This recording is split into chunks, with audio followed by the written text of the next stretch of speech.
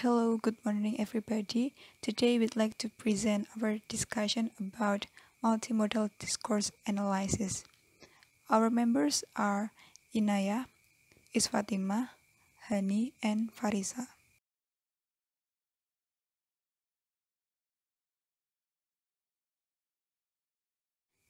Before we start our discussion today, let's see the table of contents.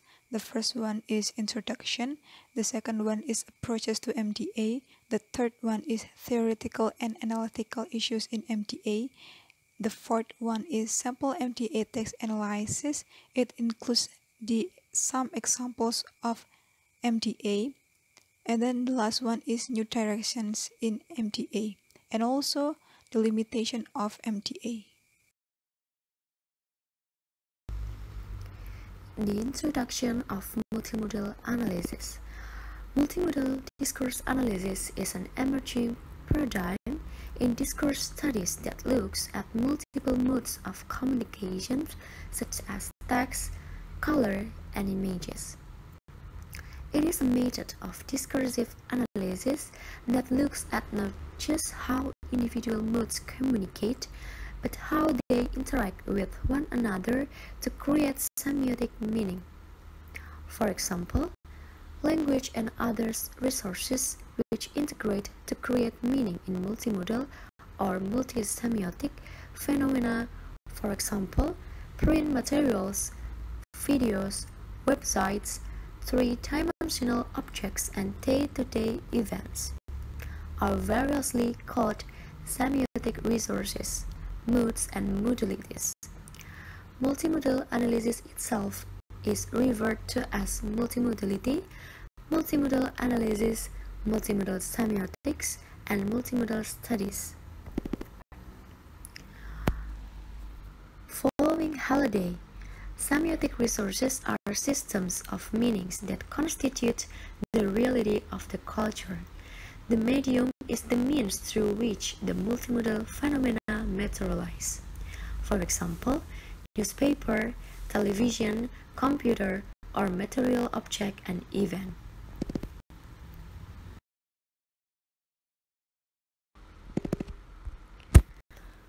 Approaches to multimodal analysis.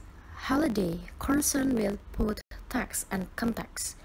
Kress and Van Leeuwen adopt a top-down contextual approach with a particular orientation to ideology. Tooley develops a bottom-up grammatical approach by working closely with specific texts, for example, paintings, architectural designs, and sculptures, to derive frameworks which can be applied to other works.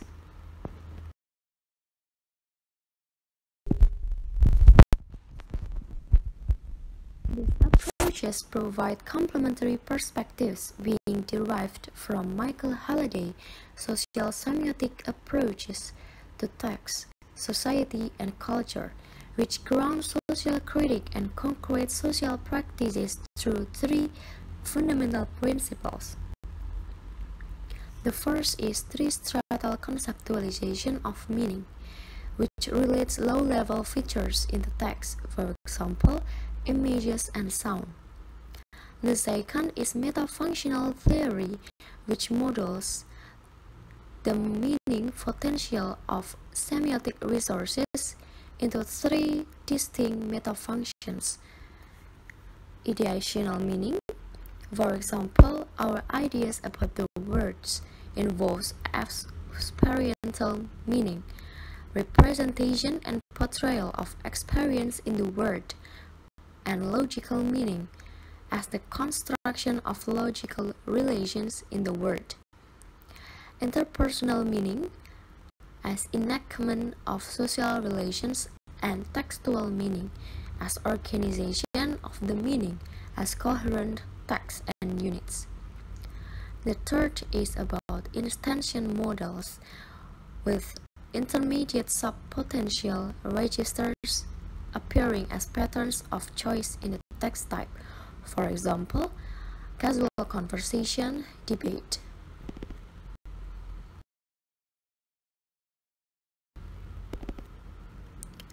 The development of theories and practices specific to multimodal analysis, on the other hand, will potentially contribute to other fields of study, including, importantly, linguistics.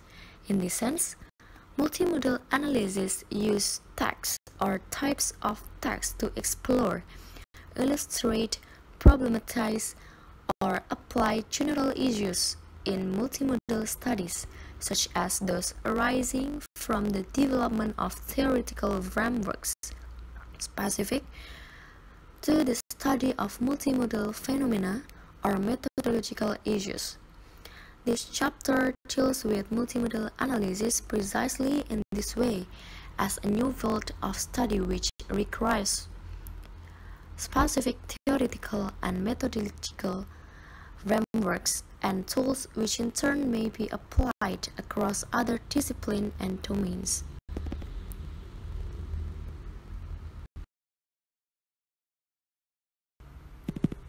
To make it clear, we put an example for multimodal analysis in advertising. Advertising is a means of communication with the users of a product or service. Most studies on multimodal analysis mainly focus on the visual images guided by visual grammar, without sufficient attention to verbal text and sound in multimodal discourse.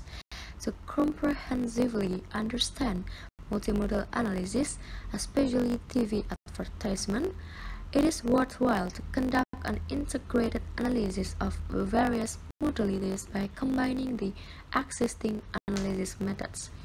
Therefore, the focus would be equally put on verbal, visual, and audio analysis of TV advertisement as much as possible, hoping to present a comprehensive understanding of the advertisement. Theoretical and analytical issues in multimodal discourse analysis. The theoretical and analytical issues in multimodal discourse analysis include three things. The first one is modeling semiotic resources, which are fundamentally different to language. Based on Halliday, language can be modeled as sets of interrelated systems in the form of system networks. The grammatical systems of language link word to meaning on the semantic level. On the other hand, according to Gestalt laws of organization, images are perceived as organized pattern in relation to the whole. So, image is made up by interrelated patterns forming one complete shape, which in some way very similar to grammar, to the way language works. Therefore, like language, images have grammar structures that can be analyzed for meaning. However, most semiotic resources are fundamentally different to language. To differ language from image, based on Charles Sanders' theory of categorization of sign, language is a symbolic sign system which has no relationship to what is being represented, while images are iconic because they represent something through similarity. Therefore, analytic approach and frameworks based on linguistic models have been questioned because, as what have been mentioned, it has no relationship with the thing being represented.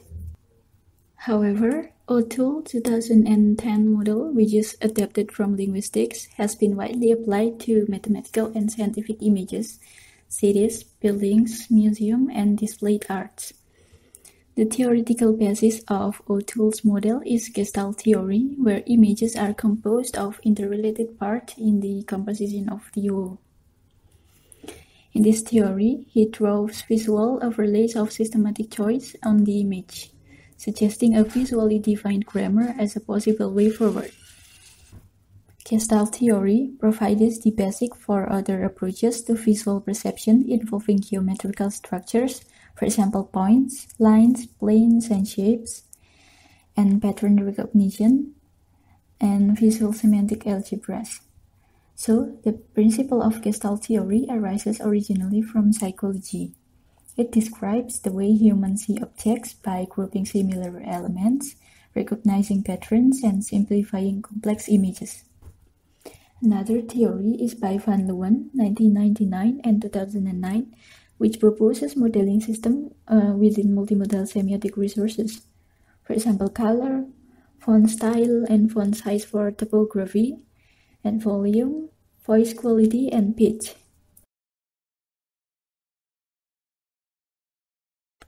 The next issue is modeling and analyzing intersemiotic expansions of meaning as semiotic choices integrate in multimodal phenomena. The interaction of semiotic choices in multimodal phenomena gives rise to semantic expansions as the meaning potential of different resources are accessed and integrated. For example, in text-image relations and language, image and mathematical symbolism. In other words, the combination of various semiotic modes and resources produces expansion of meaning. This semantic expansion is also related to the materiality of the multimodal artifact, including the technology or other medium involved, for example, book or interactive digital media.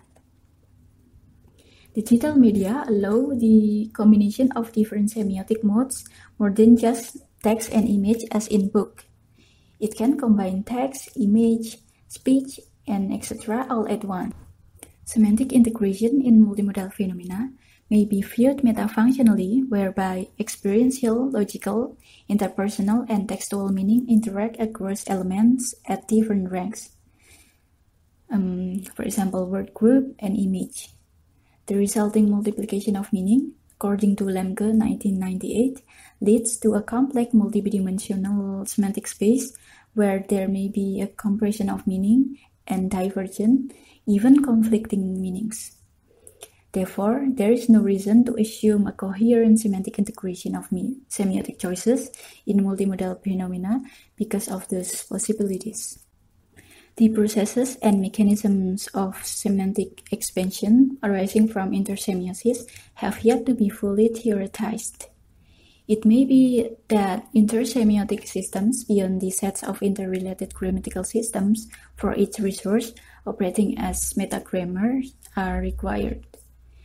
These intersemiotic systems would have the potential to link choices across the hierarchical taxonomies for each resource, so that a word group in language, for example, is resemioticized as a component of a complex visual narrative, or vice versa. One major problem for multimodal discourse analysis is the complexity of both the intersemiotic processes and the resulting semantic space, particularly in dynamic text, for example, videos, and hypertext with hyperlinks, for example, internet. The last issue is modeling and analyzing resemioticization of multimodal phenomena as social practices unfold. Multimodal discourse analysis is also concerned with the resemioticization of multimodal phenomena across place and time. Resemioticization is about how meaning-making shifts from context to context, from practice to practice, or from stage of practice to the next. Idema 2003 is concerned with the resemioticization as a dynamic process which underscores the material and historicized dimension of representation. Resemioticization takes place within the unfolding multimodal discourse itself, as the discourse shifts between different resources and across different contexts as social practices unfold. From a grammatical perspective, resemioticization necessarily involves a reconstruction of meaning as semiotic choices change over place and time. In many cases, resemioticization involves introducing new semiotic resources and may result in metaphorical expansions of meaning as functional elements in one semiotic resource are realized using another semiotic resource. For example, the shift from language to image and mathematical symbolism in unfolding mathematics discourse. This process takes place as linguistic configurations involving participants, processes, and circumstances, for example, are visualized as entities. Resemioticization necessarily results in a semantic shift, as choices from different semiotic resources are not commensurate. Processes specific to multimodal discourse analysis, such as intersemiosis and resemiotization of multimodal phenomena, add to the complexity of the semantic space which must be modeled and analyzed. Indeed, managing this complexity lies at the heart of multimodal discourse analysis. Sample MDA text analysis. Concepts specific to MDA, namely semiotic resource, intersemiosis, and resemiotization, are illustrated through the analysis of an extract from a television multi-party debate, episode 2 of the Australian Broadcasting Commission's or ABC television show, with the title Question and Answer of the Adventures in Democracy. It broadcast on Thursday, 29 May 2008. The moderator is senior journalist Tony Jones, and the panel consists of Tanya Pilbersek as the Minister for Housing and the Status of Women in Kevin Rudd's federal Labour government, Tony Abbott, the opposition Liberal Party frontbencher, now leader of the opposition in the Australian House of Representatives, and Bob Brown, leader of the Australian Green Party. The extract is concerned with the interactions between Tony Jones, Tanya Pilbersek, and Tony Abbott about leaked cabinet documents regarding a government cabinet decision in favor of a full wage scheme to combat rising petrol prices and reservations about this scheme as revealed through the leaked documents. This is the transcript of the television multi-party debate that is explained above. You can read the dialogue by yourself. If you conduct the multimodal analysis, it also includes the interactions between the spoken language, kinetic features, including gaze, body posture and gesture, and cinematography effects, including camera angle and frame size. This is a table of cinematography analysis. It includes camera angle, camera movement, and visual frame. You can read it by yourself. It's just the common knowledge for cinematographer. We'll just use it if we analyze the video or picture. We will show you the example of it at almost in the end of this presentation at Michelle Obama picture. The multimodal analysis of the extract with key salient frames are presented in this table. The following analysis reveals how the multimodal choices Tony Abbott makes, particularly with respect to linguistic choices, intonation, gesture, and body posture, work closely together to reorient the discussion about the leaked documents from being a legal issue to a political issue in order to criticize and undermine Kevin Rudd, or the former of the Australian Prime Minister. We will jump to the study about model of sound from the sample. Let's pay attention to the one Tony Jones uttered a proposition that's fair enough, followed with a question tag, isn't it? So it goes like, that's fair enough, isn't it? The proposition above explicitly signals that Tony Jones expects a particular kind of response, which we will study after this. The utterance by Tony Jones is said with respect to Tanya Pilbersek defense of the government handling of the leaked documents. As we know, the reservation for isn't it can be no, it is not, or yes, it is. However, the reply by Tony Abbott adds reservation to the proposition isn't it,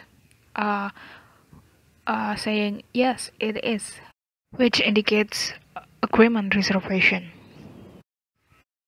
This reply also indicates an interpersonally focused reply, but in the sense of having the information focused on the finite is means that Abbott is agree that the proposition is true, and it indicates that there is no additional meaning on it in terms of content. It implies that he did not intend to talk more about the previous discourse, which is a legal discourse. Tony Abbott thus conceded the proposition via polarity, saying yes, it is. It enacts reservation via polarized intonation with respect to another field of discourse, which is politics. Uttering this followed by conjunction but indicates that for him the legal issue is not what is at stake here. Rather, there is a shift to the leaking of the documents as a political issue, resulting in a new sub-base in the leaked cabinet document base. Therefore, he moves the discourse from legal discourse to politic discourse, and then proceeds to elaborate on his point. He only agreed to the propositions by saying yes it is, but and then continue with the conjunction but to start elaborating on another point that he think the discussion should be about. The shifting of discourse is the typical characteristic of political discourse, just like what is performed by Tony Abbott, from where he moved from legal discourse to political discourse. It is well known as politician not answering the question. From what he said, Tony Abbott managed to effectively employ a range of multimodal research, which function to change the field of discourse. This research include using the conjunction but, using the reserved key, realized to falling rising intonation. This is the moment he say yes it is, which contain falling rising tone 4. You can see back in figure 8.2. And then he gestured his hand to form a wide-on movement, which then became the preparation for a series of gesture strokes to emphasize his point. You can see he raised one of his hand, which its palm facing forward. This is the point where he says but. And then he forms body posture by sitting back and then leaning forward as he makes his point about the new government leaking. You can see the body posture in pictures number 4 here. And then he also employs multimodal research by performing interpersonal dishes as he refer Tony Jones as Tony, enacting solidarity.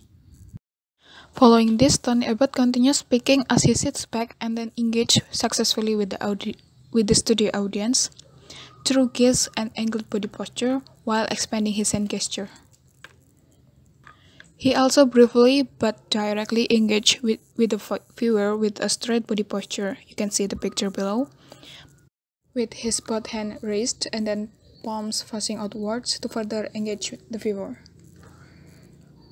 And then pay attention to the next picture. He then turning his attention back to the panelists, which are Tanya Plibergs and Tony Jones, and the studio audience.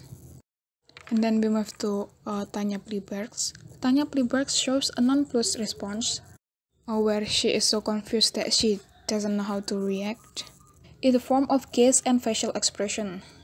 See frame 9 below. She makes no other significant semiotic sign, but is clearly quite familiar with her political opponent's stratagems. We need to remember that the camera here is deployed as a semiotic research. It sets up a dialogic context between Tony Abbott and Tanya Pillsbury, even though the one who asked the question is Tony Jones. Tony Abbott used gestures when he raised his hand and facing outwards, and speech rhythm or intonation when he say yes it is, to emphasize lexical items. His gesture and speech rhythm raise the textual status of both of the individual words themselves and the overall point, and thereby creating a form of graduation and emphasis. The use of gesture and accent together provide a more delicate range of textual gradients, organizing the flow of information into varying degrees of prominence. Please pay attention to how Tony Abbott responds to Tony Jones' utterance. At this critical point, he refers his utterance to the whole discourse of the previous federal election in Australia, when his liberal government of 11 years was only defeated by an opposition which refer themselves as being fresh and clever, by contrast with the tired old incumbent government. He does this primarily through rhythm or intonation. Up to the point where he says tired old government leaks, he set up a distinct temporal patterning of actions. which is then disturbed by the point between clever and intelligent in new smart, clever, intelligent government aren't supposed to leak. About this place ironically here on this recent electioneering discourse as a visual signal of playing it straight. There are many other opportunities to demonstrate how multimodal resources function intersemiotically to achieve the agenda of the involved parties, including the producers who use camera shots to create a dialogue between the participants. For example, while Tony Jones engaged Tanya Pilbers in a critical dialogue about a government environmental policy initiative, the camera view changed to include Bob Brown, who is a leader of the Australian Green Party. He is seen to raise his eyebrows, nod his head, lick his lips, and shakes his head from side to side. This gesture is afforded by choice of camera shots, which entirely recontextualize the dialogue in which Bob Brown doesn't take part in, and make it seem like he is taking part in the discussion while actually he is not. The discussion above emphasizes that context is an essential part of any analysis. Not just the immediate context of situation, but also the context of culture in general, including in this case the intertextual reference which are made to the recent election in Australia and its discourse, and to Australian democratic culture in general.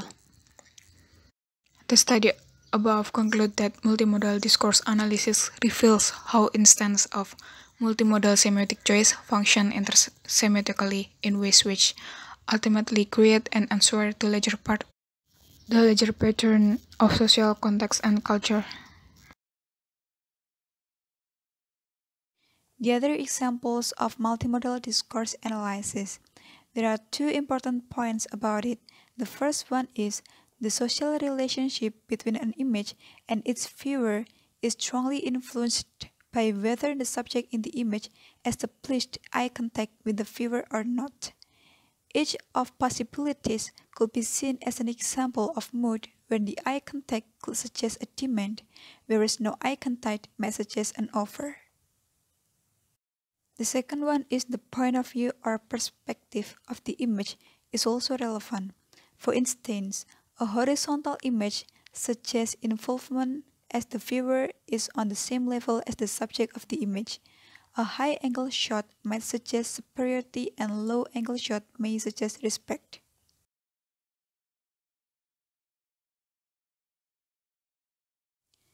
This is a picture of Michelle Obama in a magazine. She looks straight at the camera, establishes eye contact with the viewer. Her face occupies the whole pages, providing closeness. The shot is horizontal, suggesting the reader is on the same level as the subject of the image. The layout and the placement of the image is also significant in that they each convey a certain information values well as communicate salience of the message of the reader. The image of this example is centrally placed on the page so as to be most eye-catching. Occupies the whole page, it means that it is dominating the magazine in a way gives weight to the image. Centrally framed with the text means that it is showing how they belong together. Genre, speech act, and multimodality. Van Leeuwen discusses the relationship between speech act and genre in relation to multimodality, using these two notions to capture the how versus the what of multimodal communication. A key point drawn from speech act theory is both illocutionary and perlocutionary act. An advertisement may aim to persuade a person to buy a particular product. It's called as the illocutionary act. If the person is convinced by the advertisement and buys the product, this is the effect of the advertisement or perlocutionary act. New directions in multimodal discourse analysis. The major challenge to multimodal discourse analysis is managing the detail and complexity involved in annotating, analyzing, searching, and retrieving multimodal semantics patterns within and across complex multimodal phenomena. The analyst, therefore, must take into account the intersemiotic and resemiotization processes across disparate time scales and spatial locations. In addition, different media may require different theoretical approaches. For example, video and film analysis may draw upon insight from film studies. Multimodal discourse analysis of websites and hypermedia give rise to added difficulties as semiotic choices combined with hypermedia analysis of links and other navigational resources, resulting in hypermodal analysis.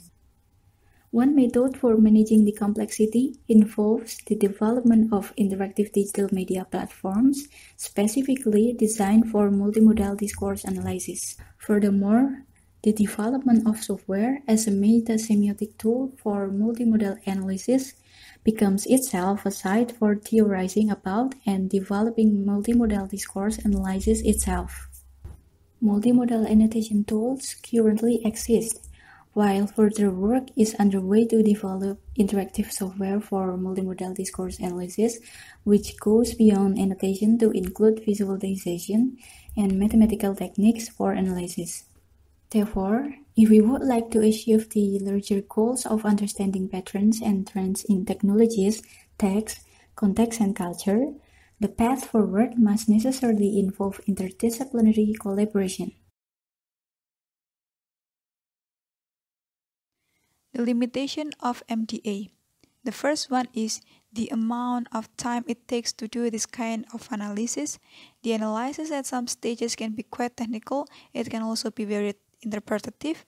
Multimodal analysis less often looks at the reader or viewers reading text. Less attention is given to the aspect of language, and then the issue of how the analysis can be linked to wider social issues.